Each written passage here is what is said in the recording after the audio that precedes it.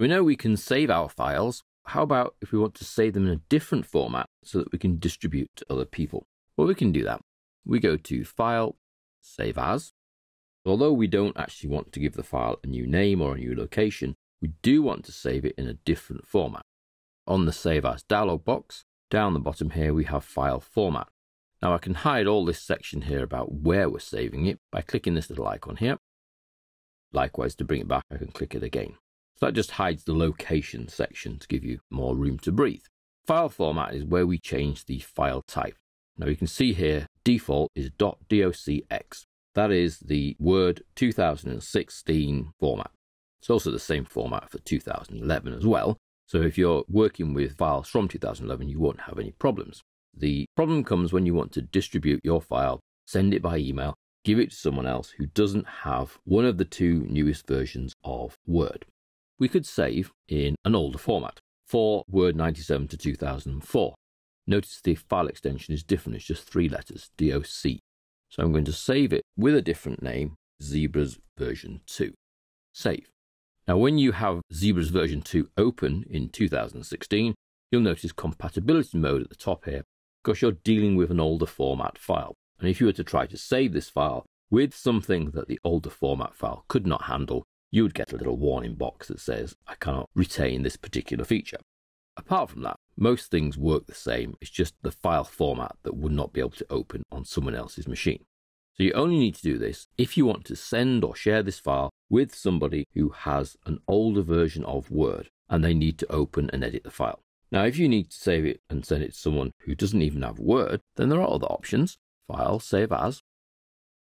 Rich text format will retain most of your formatting, but will be openable by other word processing programs.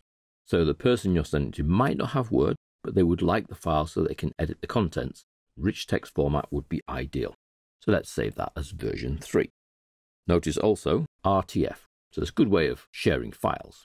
There is a really basic format, Save As, which is the plain text format. Let's go for V4 here. This does not retain any of your formatting, hence the name plain text. So if I save this now, I will be given a warning and ask me what type of text I want to save in Mac, obviously if I'm sharing with other Mac users, MS-DOS if I'm sharing with Windows users.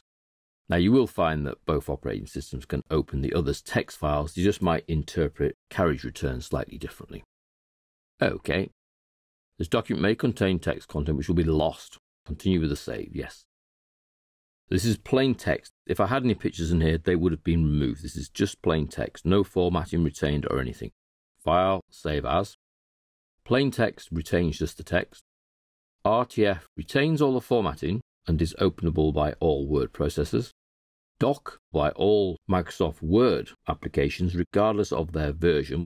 Or if you're dealing with documents that are just for you or are for other people who are on 2011 or 2016, then .docx is the best format to retain. There is another option, and that is actually to save your file as a PDF. I'm going to call that version 5. By saving as a PDF, we are saving the file, the formatting, the images into a format that is openable by anybody who has a PDF reader, which is pretty much everyone, but it is a non-editable format. Now you see here it still says Zebras version 4 because we're still dealing with the text file. We've saved as a PDF, but we don't have that PDF open because that's just saved in our working folder. If we wanted to look at the PDF, I would just need to navigate to my working files, open up the file there, Zebras 5 PDF, and we see that it opens in our preview program and looks exactly the same as the Word document. So I can quit the preview and get back to my Word file. So you can take your Word document and you can save it in any of these other formats by going to File, Save As. In the file format, choose the required format that you now want to save the file into. .docx is the default, .doc for older versions of Word, rich text format to share with people who don't have Word, and then the potential for plain text file should you wish to remove all the formatting and the images, and then the PDF file, which will retain everything in the same structure, page layout, formatting, pictures, etc., but will be produced in a non-editable format for other people to then open in their PDF readers.